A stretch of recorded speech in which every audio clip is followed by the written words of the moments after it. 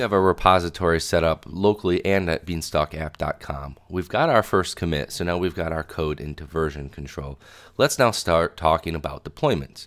Now remember, again, a deployment is basically taking that code and deploying it or pushing it to a location of some kind. And what that's usually typically used for is you'll have a production server, maybe a staging server and development servers that are beyond your local machine that you want to make sure that your version control commits are being pushed to so others can take a look at what you're doing and finally getting that into your production environment. So at Beanstalk, when we're logged in and we're looking at our particular repository, we have a deployments tab that we can go to. And here we can create an environment and assign a server to that environment. So for this instance, let's go ahead and just call this environment production. You can color code things. Now you can choose a manual deployment or an automatic deployment. A manual deployment either works in two ways. One, you have to log in to beanstalkapp.com and manually do the deployment process with a few clicks. Or in your commit message, if you do deploy with this message here, if you deploy to the actual environment, that's how you can do this here. The automatic method just detects when you commit new changes to your environment and then automatically pushes that out. We can also choose the branch. What's nice about this is if we have multiple branches, we can assign different environments at different branches.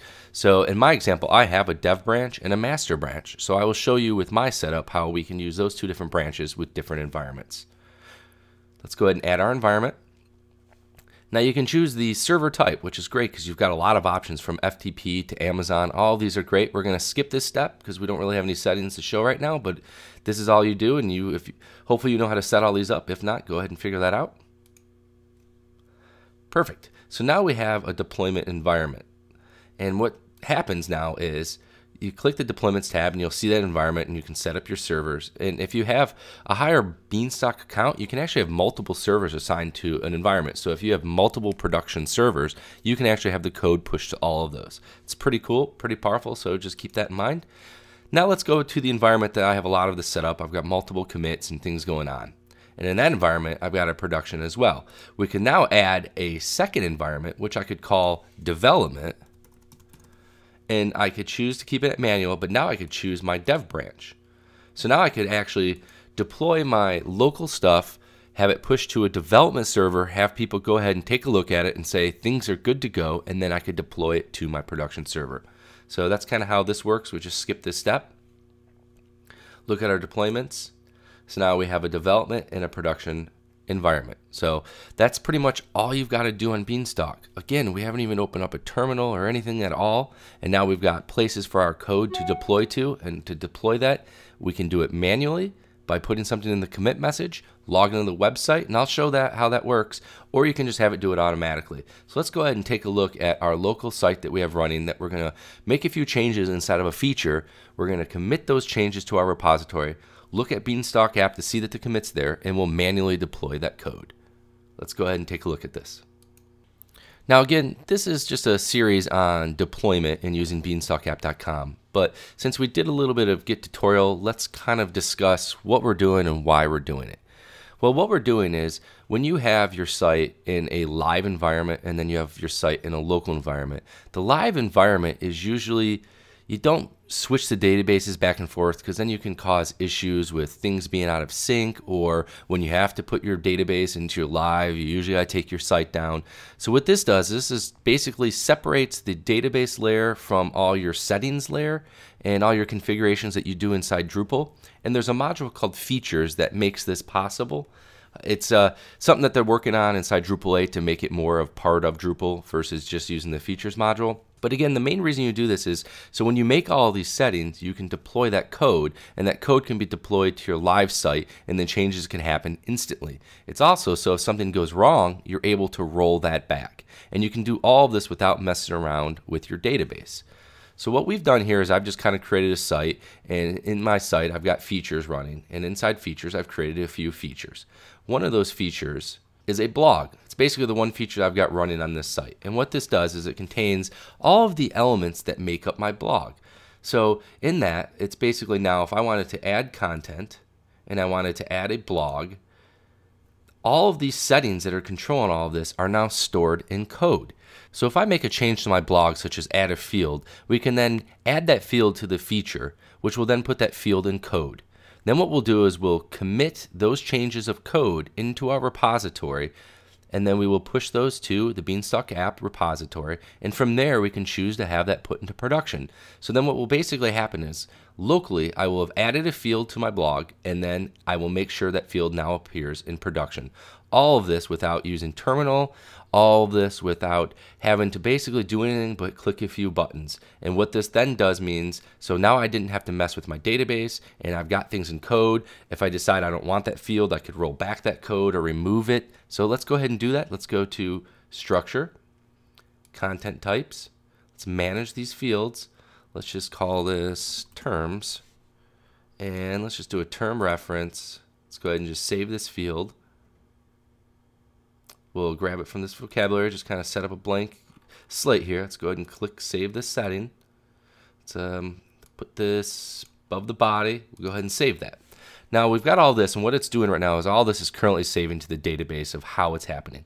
So now if we go to Structure, Features, and Recreate, you can see now that it's saying overridden, because basically what's in the database doesn't match what's in code. So now it's using the database state versus the code state. So let's go ahead and recreate this. And what we need to do is we need to go ahead and add a few things. So one big thing I know we need to do is inside the fields, we need to go ahead and add that new field that we just created, which actually detected it and already added it for us.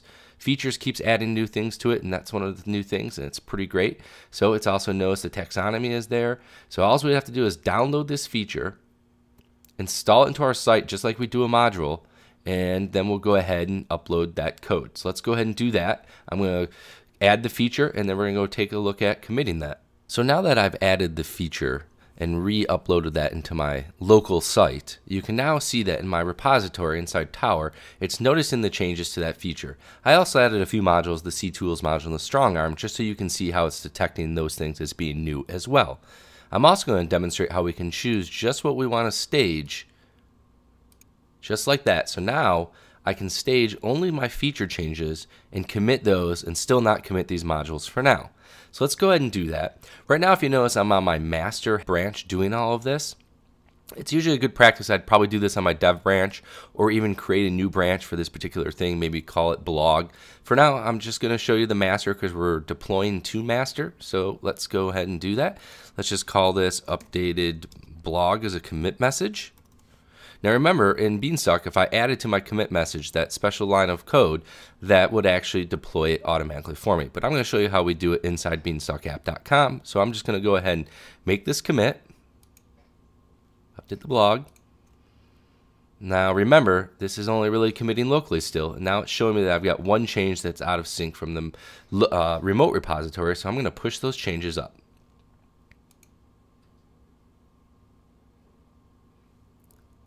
Perfect. Now we can see those changes are made. Here's our commit, updated blog. So now this is in our master branch in our remote repository. But again, this still isn't in our production live environment. Let's go ahead and take a look at our local environment again. So if we add content, now locally when we add content and we choose to add a blog, you can see that we can choose the new field terms. But if we go to our production live environment and add content and add a blog, terms is still not an option. So let's go back to Beanstalk. Let's go to deployments. Let's click on our production environment and let's say manually deploy. Now it's actually seeing the latest revision, and that's what we're deploying. We can give this deployment a note if we want, and then we can say review deployment and start the deployment. Now it'll actually show you that it's deploying. It's showing us that the environment is one revision behind, and now everything is all set. It's still finalizing the deployment. There was one commit and it's telling you the amount of files. So we refresh this page, that message goes away. Now we know production has the exact same code that we do technically locally in that master branch. So let's go back to our production environment and let's refresh this page. And with the page refreshed, we now have our terms field in our production live environment. We did all of this without opening up a terminal or without having to have some high-end knowledge of servers. We did it all with beanstalkapp.com and using version control. So we have basically learned how to get our stuff into version control and how to use a web app such as Beanstalk and use that to deploy our code to a server environment.